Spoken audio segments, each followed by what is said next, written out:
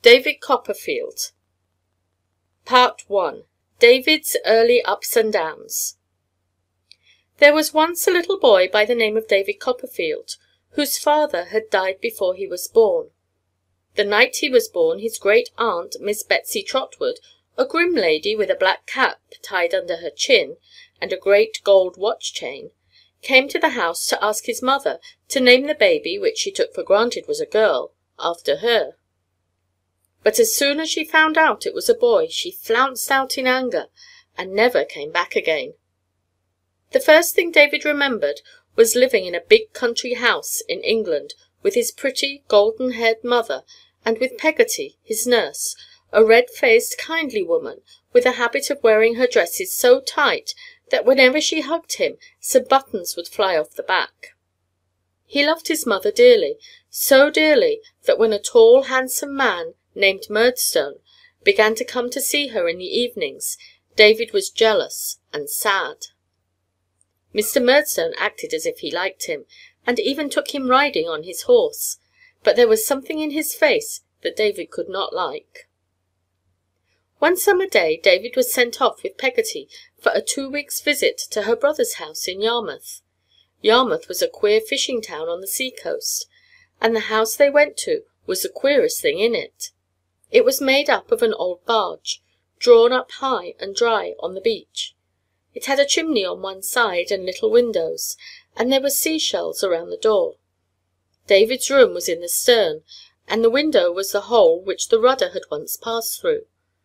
Everything smelled of salt water and lobsters, and David thought it was the most wonderful house in the world. He soon made friends with the family. Mr. Peggotty, a big fisherman with a laugh like a gale of wind, Ham, his nephew, a big, overgrown boy who carried David from the coach on his back, and Mrs. Gummidge, who was the widow of Mr. Peggotty's drowned partner. And, last of all, there was a beautiful little girl with curly hair and a string of blue beads around her neck, whom they called little Em'ly. She was an orphan niece of Peggotty's. None of these people belonged to Mr. Peggotty, but though he was only a poor fisherman himself, he was so kind that he gave them all a home. David played with little Em'ly, and went out in the boat with Mr. Peggotty, and enjoyed his visit greatly, though he grew anxious to see his mother again. He had no idea what had happened to her till he got back home with Peggotty. Then he found out why he had been sent off on his visit.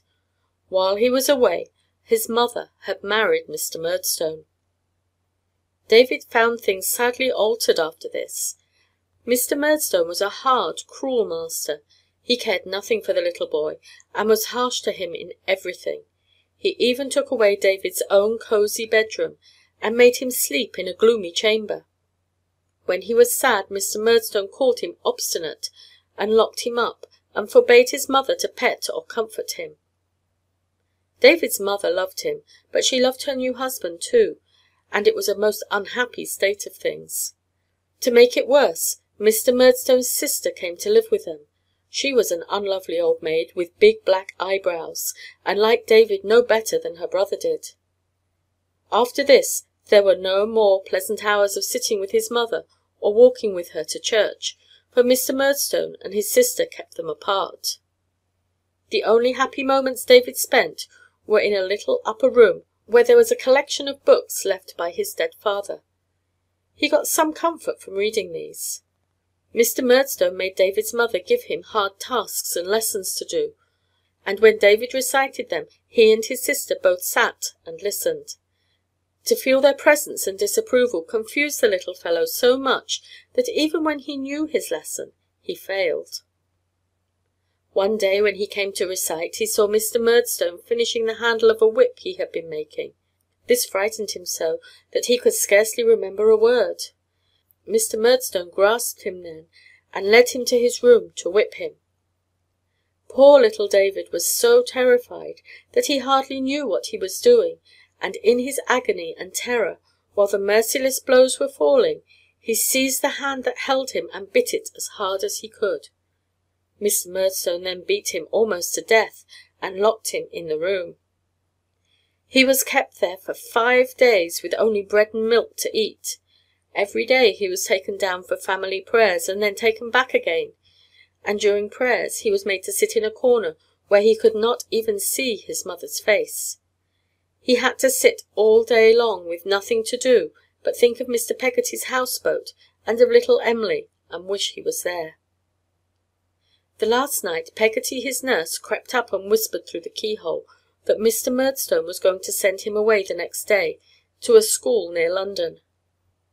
The next morning he started in a carrier's cart. His mother was so much in awe of Mr. Murdstone that she hardly dared kiss David good-bye, and he saw nothing of Peggotty.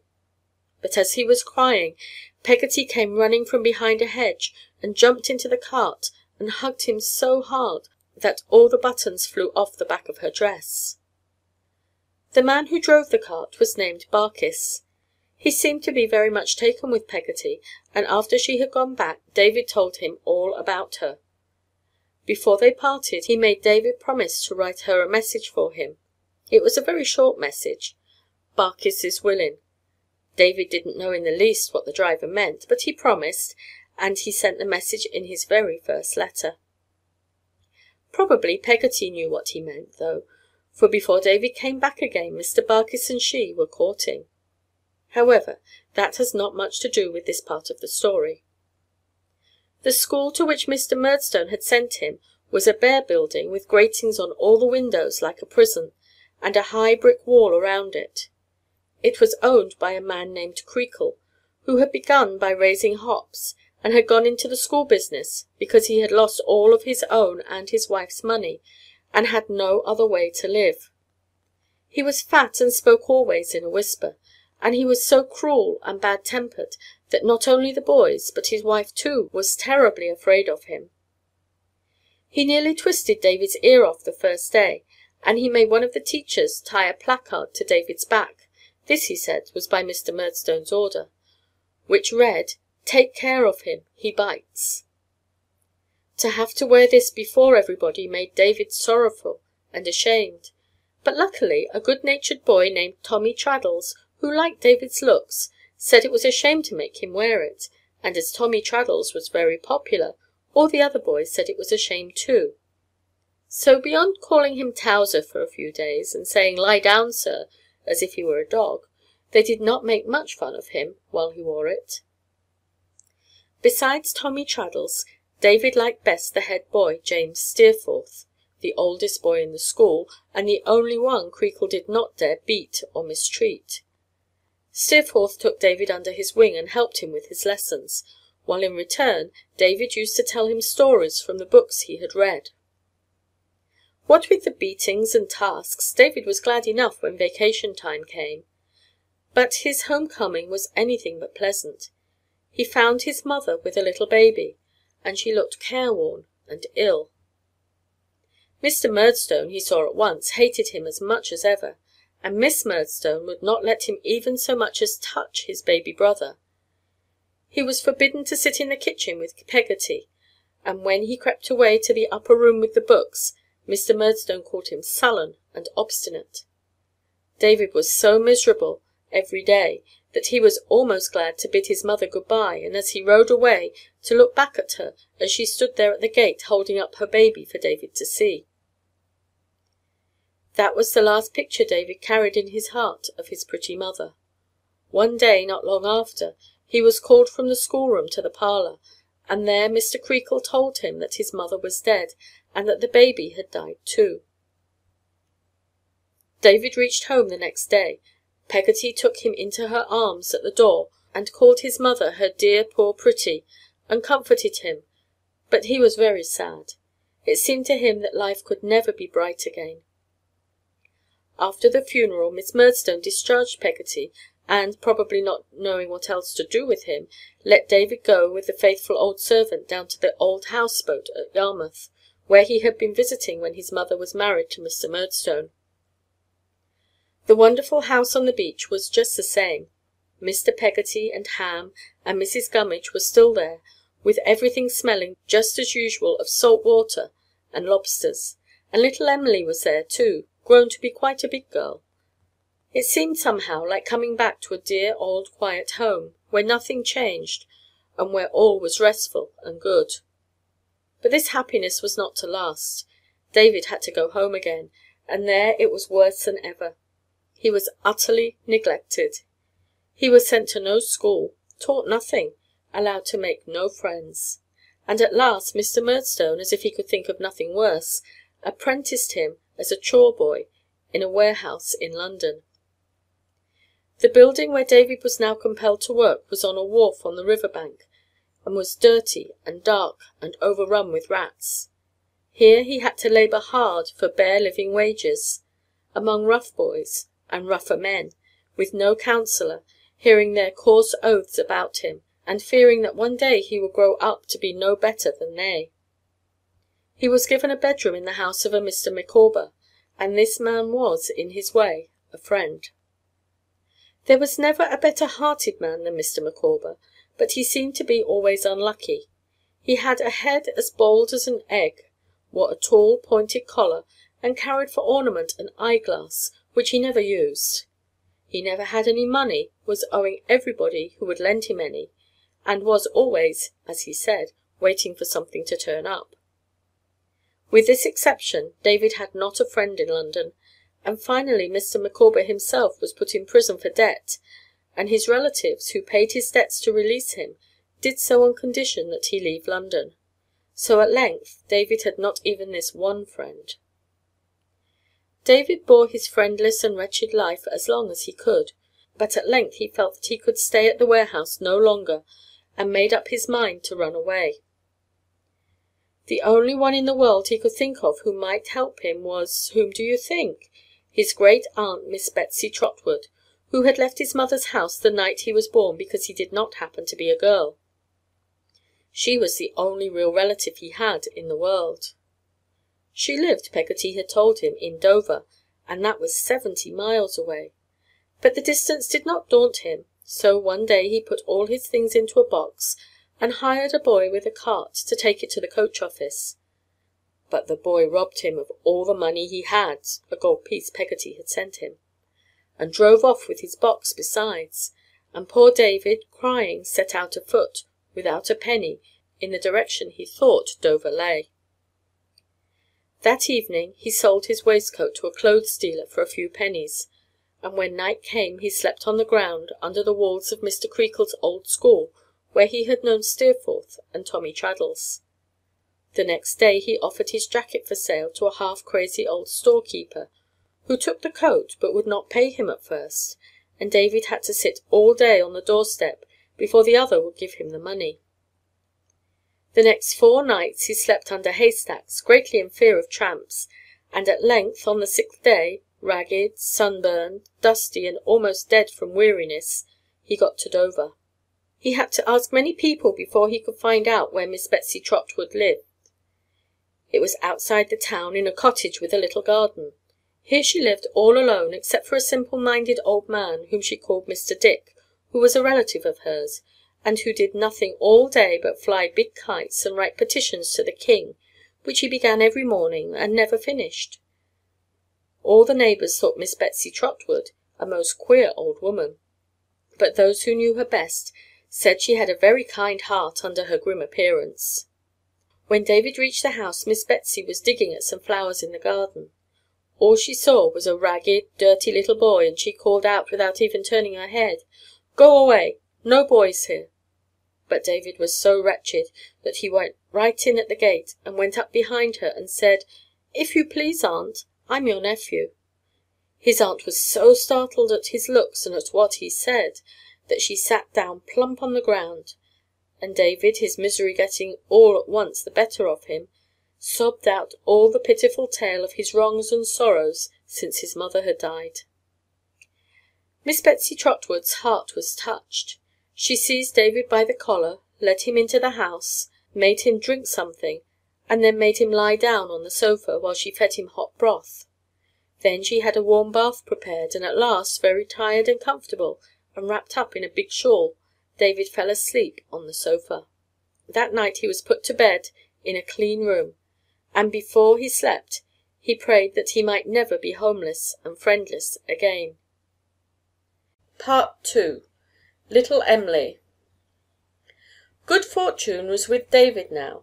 His aunt wrote to Mr. Murdstone, and he and his sister came, fully expecting to take the boy back with them, but instead, Miss Betsy told Mr. Murdstone plainly that he was a stony-hearted hypocrite, who had broken his wife's heart and tortured her son, and she ordered him and his sister from the house. David was so delighted at this that he threw his arms around her neck and kissed her, and from that moment Miss Betsy Trotwood began to love him as if he had been her own son. David loved her in return. He drove out with her and helped Mr. Dick fly his kites, and was very grateful, and at length his aunt placed him in a school in Dover, and found him pleasant lodgings there, in the house of her lawyer, Mr. Wickfield. It was a different sort of school from what his first had been. His teacher was a Dr. Strong, and the schoolboys were not the frightened, ill-treated lot he had known at Mr. Creakle's house. He was happy there, but his happiest hours of all were those spent after school was out at Mr. Wickfield's. The lawyer had an only daughter, Agnes, just David's age, a sweet, gentle girl, who seemed to live for her father, and whom David came to consider, before long, almost as a sister. One person connected with the lawyer's household whom he did not like so well was Uriah Heep. Heep was a high-shouldered, red-headed, bony young man, with no eyebrows or eyelashes, and with long, skeleton fingers. He dressed all in black, and his hands were clammy and cold, like a fish, so that it chilled one to touch them. He never smiled. The nearest he could come to it was to make 2 creases down his cheeks. He was always cringing and pretending to be humble, but really he was a sneak and a scoundrel at heart. David detested him without knowing why, the more so when he came to see that Heep was gaining an influence over Agnes's father. All the while, too, Heep pretended to like David, though David knew very well he did not. So time went on. David studied hard, and was a favourite with both pupils and teachers. At length he was head boy himself, and at 17 his school life was finished. He parted regretfully from Dr. Strong and from Agnes, and after paying his aunt, Miss Betsy Trotwood, a visit, he started off to Yarmouth to see his old nurse, now the wife of Barkis, the driver, and just as fond of David as ever. On his way through London, as it happened, David met the old schoolfellow whom he had so liked, James Steerforth, and, loath to part with him so quickly, he proposed that the latter accompany him to Yarmouth. Steerforth agreed, and they went together. They took dinner at Peggotty's, and spent the first evening in the old houseboat, where Mr. Peggotty still lived with Ham and Mrs. Gummidge and little Emily, the latter now grown to be a lovely girl, and engaged to marry Ham. They spent some weeks there, each amusing himself in his own way, and soon Steerforth was as popular as David has always been, for he sang beautifully and talked entertainingly, and all, from Mr. Peggotty to little Emily, thought they had never seen so brilliant and handsome a lad. If David could have read the thoughts that were in Steerforth's mind, he would have grieved that he had ever brought him to that peaceful, innocent spot, for Steerforth had changed since the old school days when David had been so fond of him. He had learned wickedness, and now, while he was exerting himself in every way to make the Peggottys like and admire him, in his heart he was trying to fascinate little Emily, and to steal her love that she had given to Ham, till she would leave her home and run away with him to a foreign country. This, however, David could not guess, nor could any of the others, who regretted when the 2 friends' visit was over. Now that his school days were finished, David's aunt had planned for him to study in a law office in London, and accordingly David began his new life there, very near the street where he had once toiled, a wretched, friendless helper, in the dirty warehouse on the dock. He found Tommy Traddles, who had stood his friend at Mr. Creakle's school, studying now to be a lawyer also, and boarding, curiously enough, at the house of Mr. Micawber, who had drifted back to London, still as poor and as hopeful as ever, and still waiting for something to turn up. In spite of these and all his new acquaintances, David was very lonely at first and missed Agnes, who all through his life at Dr. Strong's school had been his friend and adviser. He saw her once when she was visiting in London, and then she had bad news to tell him. Her father had been steadily failing in health and business, and little by little Uriah Heep, his red-headed clerk with the clammy hands, had got him and his affairs into his power, and made himself a partner in the firm. David guessed that Heep had planned to entrap her father so as to compel Agnes herself to marry him, and this suspicion made David despise the clerk more and more, but he knew of no way to help. All this time he often saw Steerforth, but never guessed how often the latter had been secretly to see little Emily, or of the wicked part he was playing.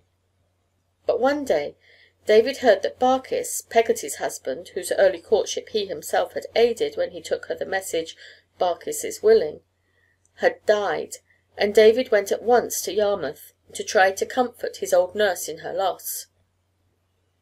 While he was there, the blow came which caused such sorrow to all who lived at the old houseboat. Little Emily, the pride and joy of Mr. Peggotty's tender heart, ran away with Steerforth.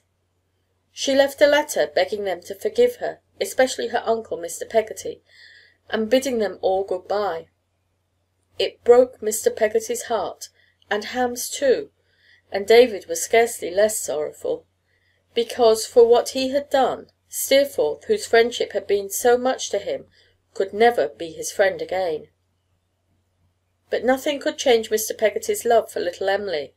He determined to start out and search throughout the world for her, and meantime Ham and Mrs. Gummidge were to stay there in the old home, to keep it looking just the same, with a lighted candle in the window every night, so that if little Emily by any chance came back, it would be bright and warm to welcome her.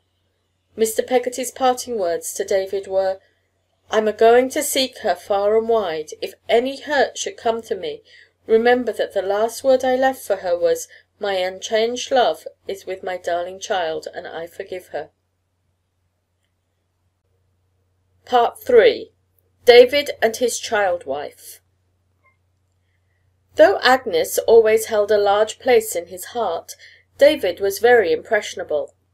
In the next few years he thought himself in love a good many times, but when finally he met Dora Spenlow, the daughter of one of the members of the law firm with which he was studying, he knew that all his other love affairs had been only fancies. Dora was blue-eyed, with cheeks like a pink seashell, and looked like a fairy. David fell head over ears in love with her the first time he ever saw her. He lost his appetite and took to wearing tight gloves and shoes too small for him, and he used to put on his best clothes and walk around her house in the moonlight, and do other extravagant things. They found a good deal of trouble in their love-making, for Dora was under the care of none other than the terrible sister of Mr. Murdstone, who had made David so miserable in his childhood. But he and Dora used to meet sometimes, and they sent each other letters through one of Dora's girl-friends. David, perhaps, would not have done this if he had thought he would have had a fair chance to win Dora, but with his old enemy Miss Murdstone against him, he was afraid to tell her father of his love.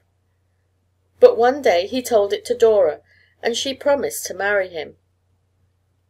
Good luck, however, never comes without a bit of bad luck.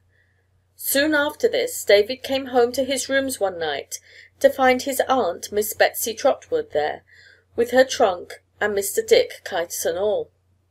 She told David that she had no other place to go, that she had lost all her money, and was quite ruined. This was misfortune indeed, for it seemed to put his hope of marrying Dora a great deal further away. But David faced the situation bravely, and began at once to look for something to do outside the law office to earn enough money to support them all. In this trouble Agnes was his true friend. He had written her already of his love for Dora, and she had advised him. Through her now he found employment as secretary to his old schoolmaster, Dr. Strong, who had given up the school at Dover and had moved to London. He told Dora, of course, all about his changed prospects, But Dora was like a little butterfly who knew only how to fly about among flowers. She hardly knew what poverty meant, and thought he was scolding when he told her.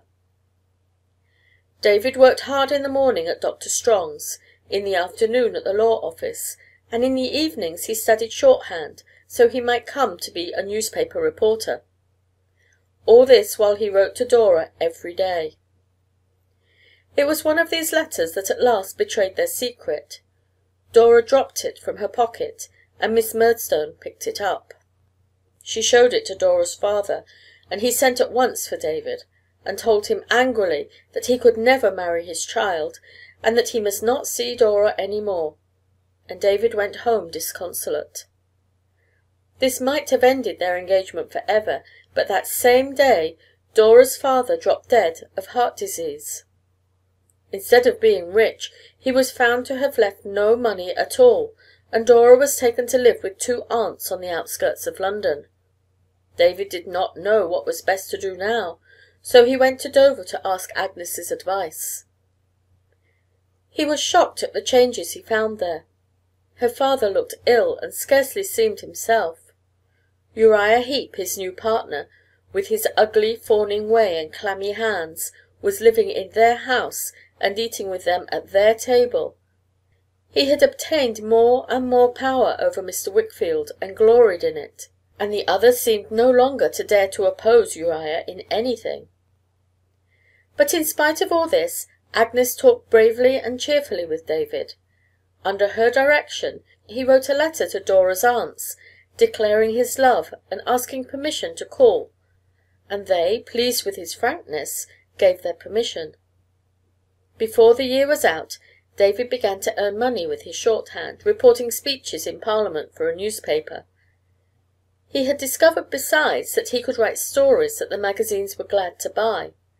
So one day David married Dora, and they went to housekeeping in a tiny house of their own. Life seemed very sweet to them both, though Dora, while she was the most loving little wife in the world, knew no more about housekeeping than a bird. The servants stole the silver spoons, and the storekeepers overcharged them, and the house was never tidy or comfortable. For a while David tried to make Dora learn these things, but when he chid her, the tears would come, and she would throw her arms around his neck and sob that she was only his child wife after all, and he would end by kissing her and telling her not to mind.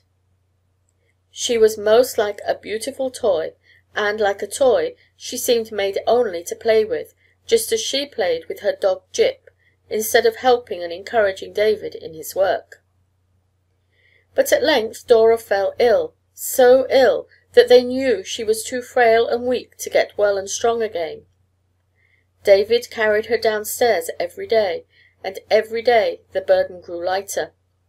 She never complained, but called him her poor dear boy, and one day she whispered that she was only his child wife and could never have been more, so that it was better as it was. Agnes came and was there when Dora died. But for her comfort all the world would have been blank for poor David as he sat alone, longing for the child wife who could never be his again.